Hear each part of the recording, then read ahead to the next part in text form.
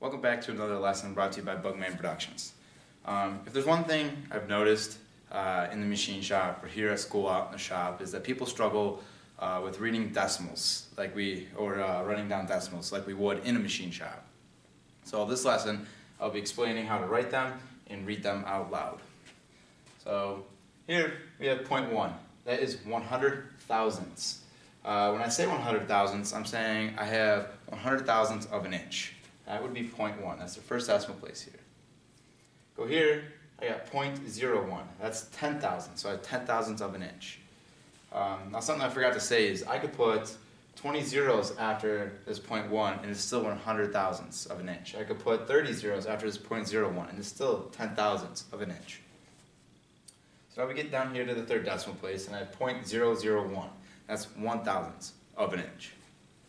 Get down here to the fourth decimal place and I have 0.0001 and that means I have 1/10 of an inch.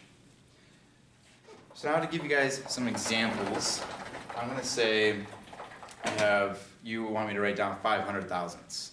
500 thousandths, by the way, is a half an inch. But that would look something like this. 0.5. That's 500 thousandths of an inch. Now I can write two more zeros after it, it's still 500 thousandths of an inch. Great. One more, it's still 500 thousandths. If you wanted to say 625 thousandths, that would look like that, 625 thousandths. If you wanted, let's say 8 thousandths,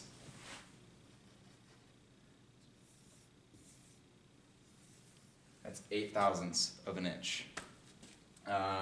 If you wanted, say, 3/10,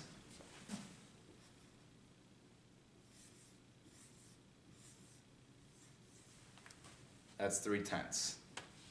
If you wanted 45 thousandths,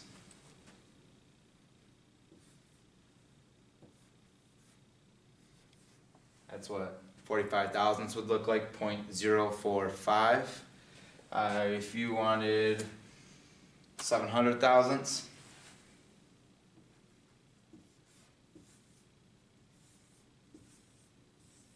that's 700 thousandths, even though I have all these zeros. Or if you wanted to make it easy, you could just write 0.7. That is also 700 thousandths. If I wanted, let's say, 1 inch and 5 thousandths, it would look like that. You got 1, a decimal, and 5 thousandths.